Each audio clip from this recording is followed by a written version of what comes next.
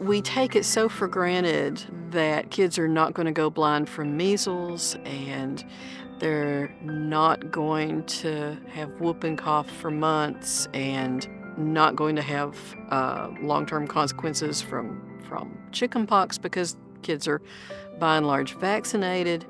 But of course, we know during COVID that folks avoided their primary care as much as they could and stayed home, and it's totally understandable. I did the same thing myself.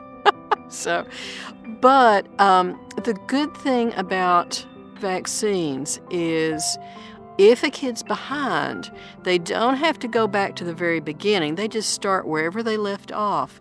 Older people, especially the grandmothers, grandfathers, can have pertussis but have no symptoms and yet pass it on to the babies. And so that's why it's a good thing for all the older folks to keep up on their vaccines as well.